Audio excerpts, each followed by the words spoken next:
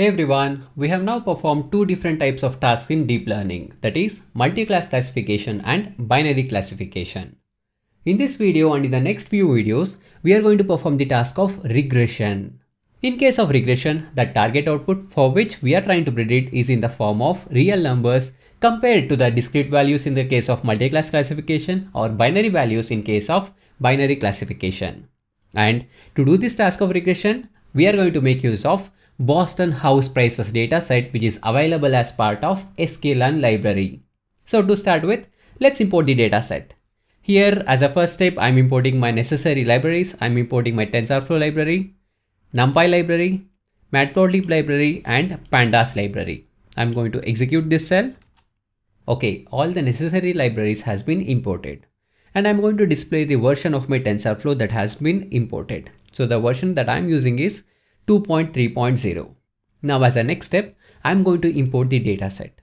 As I said already, this dataset is available inside the sklearn library itself. Hence, I have written as from sklearn.datasets import load_Boston. And to load the dataset, I have written as Boston is equal to load_Boston. This load_Boston is a function. When I call this function, that is load_Boston, this is going to generate an object. So this object I am naming as Boston. Okay, I'm going to execute this. So this will load the dataset from my sklearn library. As a next step, I'm going to display the description of my dataset that I have just loaded. For that, I have written as boston.descr. Let me just execute this cell, guys. Okay, I have the output that looks like this.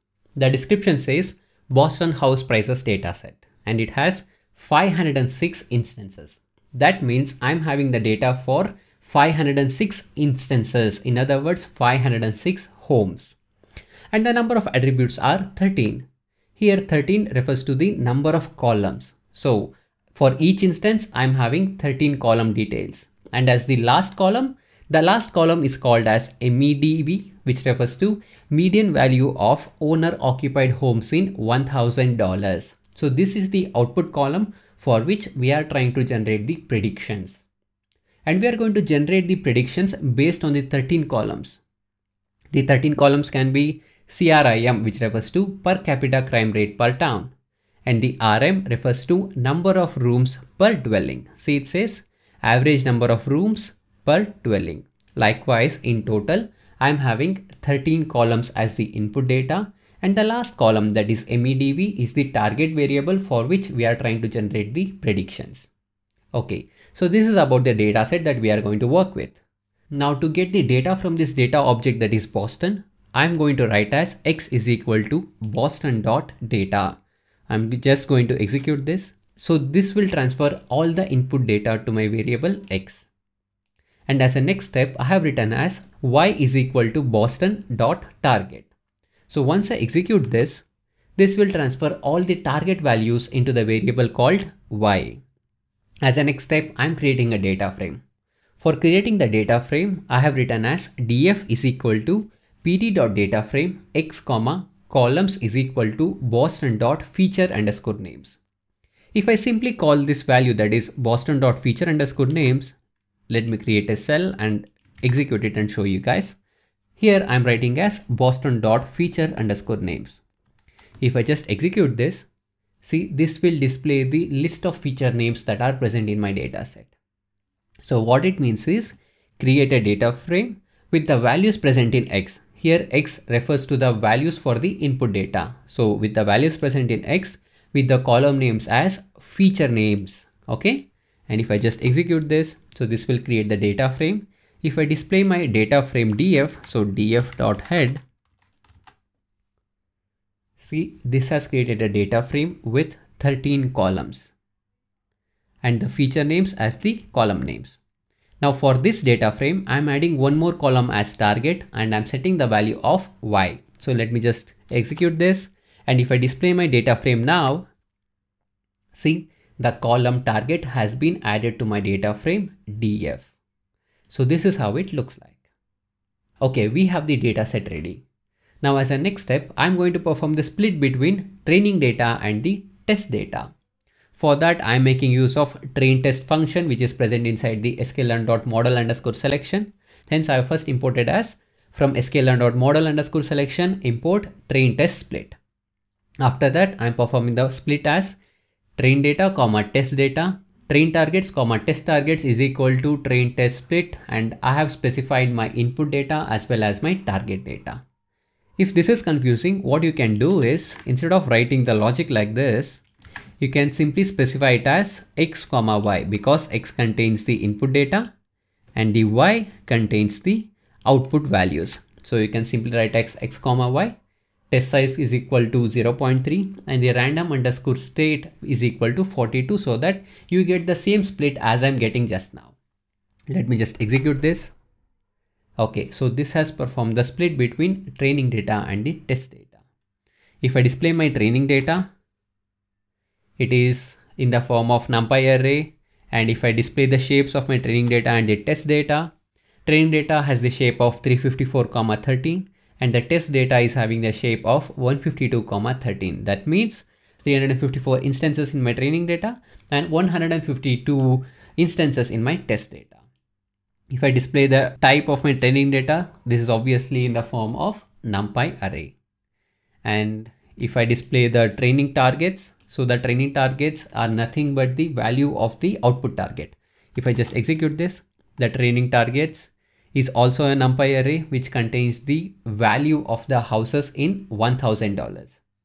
For example, 28.7 refers to $28,700 of that particular house.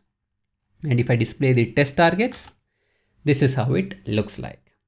Okay, so we have the data set ready with us, and we have also split the data set as training data and the test data. Now the next step that we are going to do is data normalization. Now why should we do that? Don't worry, I'll explain shortly. Now let me call the describe method on my data frame df. If I call the describe method on my data frame df, okay, this has displayed the statistical description of my data set. Now observe the column CRIM, that is the crime rate. Here it says the minimum value is 0.006320 and the maximum value is 88.976. Now observe the value of CHIS. It is having the minimum as 0 and the maximum as 1. So if you take the other column of tax, minimum value is 187 and the maximum value is 711. If I come over here the minimum value is 0.320 for the column B and the maximum value is 396. So what it means is each column has a different range in which values are present. So that means if we want to perform the linear regression task effectively, we have to perform the normalization on my entire data set. Here to perform the normalization, I am making use of standard scalar function which is available inside the sklearn library. Hence, I have first imported my standard scalar. So from sklearn.preprocessing import standard scalar. And after this, I'm initializing my standard scalar and transforming, that is fit and transform on my training data. And then using those learned values on my training data, I'm just performing the transform on my test data. So let me just remove it because it's not necessary for now. Okay. And if I just execute this, okay, my transform training data and the transform test data are now having the same shape, that is 354, 13 and 152, 13. Now let's look at the result of this normalization. Now, whenever we apply the transformation using standard scalar on our data, what it would do is it would transform the data such a way that it will have the mean as 0 and standard deviation as 1. So let's test whether we have the same values or not. Here what I'm doing is I'm calling the mean along axis is equal to 0 on my transform train data. If I just execute this, see, this transformation has resulted in the value of each column with mean as 0. Can you observe it? Each value is close to 0. Hence we can say as the mean is equal to 0. And if I compute the standard deviation for each of the column, the standard deviation for each of the column is 1. So what I can say is we have performed the transformation on our data set such that we have the mean as 0 and the standard deviation as 1. And to do this, we have made use of standard scalar function which is available inside the sklearn library. Okay. And if I display the transform train data, I now have the values like this after performing the transformation. So I'll stop the video here, and in the next video, let's build a neural network and apply this transform data.